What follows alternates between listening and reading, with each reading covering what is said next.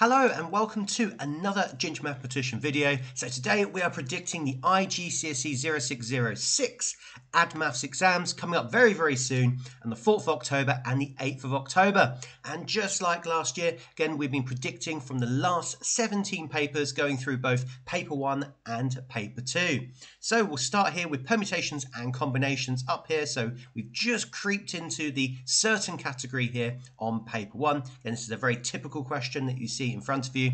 Knowing the difference between C and P is crucial to making sure you get the marks on these questions.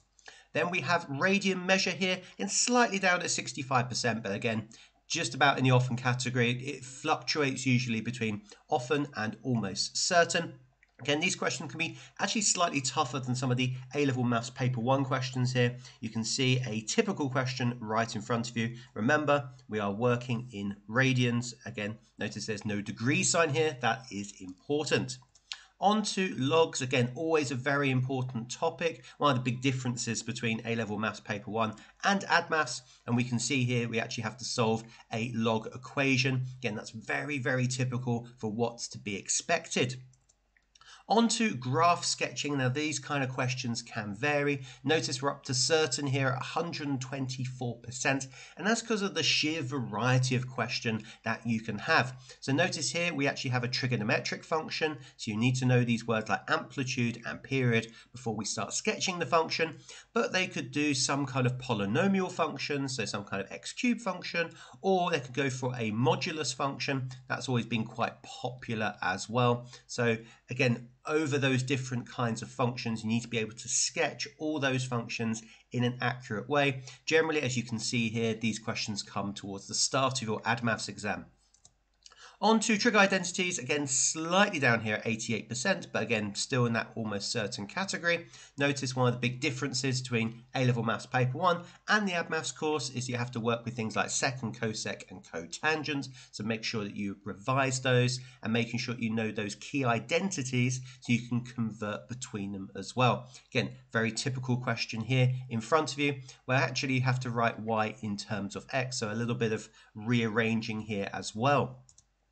On to quadratics, so we're here at 94%, so we're slightly down here. Again, this can appear in quite a few different forms. So in this one, for example, we're showing that x equals -4 as a root of the equation, and then using that to factorize as well. So even though this is a cubic and we're kind of using sort of factor theorem, remainder theorem ideas, quadratics is kind of seeping in here when we look at part B.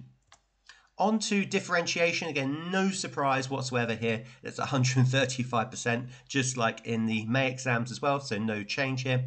And these questions can vary quite a lot. Notice they've sneaked a little bit of logs in here as well for good measure. And times you get a word normal. In these kinds of questions, you know you have to differentiate.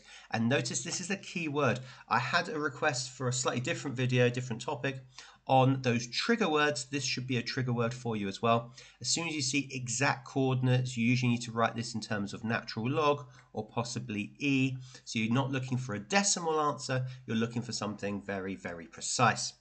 And integration, its twin, of course, is also in the paper. Probably not as much as you think here, so only 100%.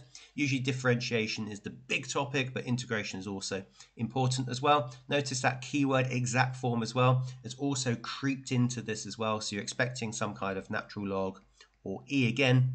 That usually pops up in these kinds of questions, and knowing how to integrate using all the different rules that you've learned is very important.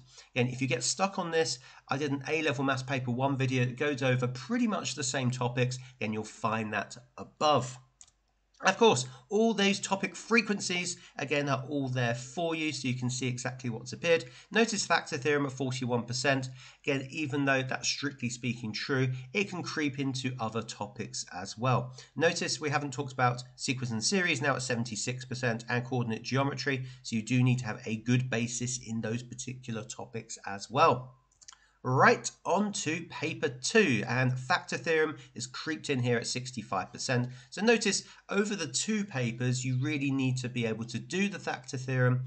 It's a case of it could appear on paper 1, appear on paper 2, but it'll probably appear in one or the other.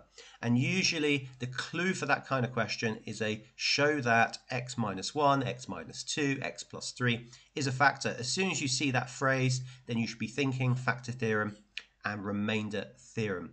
That's a good indication of this question it's going to come up. Logs here, again, slightly down on paper 2, so it's more of a paper 1 topic, but still at 65%, so still quite a lot going on. Notice you need to know also your index laws as well. Again, we haven't put that as a specific topic, that's usually pre-knowledge from the iGCSE courses, but again, very important and able to work with E and natural log.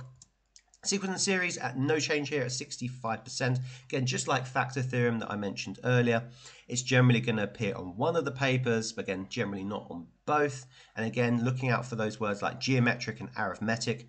These are keywords, knowing exactly what kind of progression you have.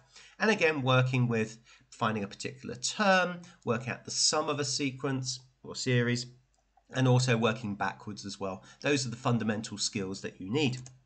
Trig identity slightly up on paper 2 here at 88%. Again, my commentary on the paper 1 is very similar to what it is on paper 2, which is you need to be able to work with those identities. And notice here they've sneaked in a bit of integration here as well. This is one of the key differences between the standard maths courses and the add maths courses. They are much more likely to mix and match topics within one question. On to quadratics, again at 118%, again, so bigger slightly on paper 2. And notice here, it could involve things like inequalities, for example. So even though this is not a direct solve a quadratic, you need those quadratic skills to answer this kind of question. Again, towards the start of the paper, because it's not too far away from what you've already done in the iGCSE standard maths courses. Differentiation in slightly down, but also a whopping 188%. So that is huge. Again, this is a topic you should really revise well. So here we've got a little bit of trigonometry also. And notice they like these kind of questions. So something to be aware of on ADMAS specifically, to find the approximate change in y as x increases where h is small. So they do want you to work with that h method to show the differentiation process in action. Yeah, I might make a separate video on this because these questions do come up fairly often on paper 2, and it's something different to anything that I've actually put out on the channel so far. And of course, integration, it's twin again.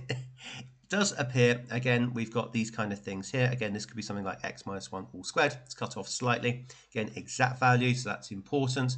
Making sure that we can integrate, again, with slightly more difficult integrations that may be something on A-level maths paper 1. And here are the frequencies. Again, you can see everything here. Again, these topics, vectors, which we haven't had a chance to mention in this video, coming in at 70% or 71%. So that's important to revise. Again, I haven't mentioned that so far in this particular video. But with these often topics, binomial expansion, we haven't talked about much in this video as well. It's one of those topics that will appear on one of the papers, but not a specific paper. And if you're looking to really just go over the entire course and revise it, this is the best video for you. So this goes through the top topics that you need to know that come up the most often over both papers. So if you want a crash course in all things ADMAS, this is the video. Click on it in front of you.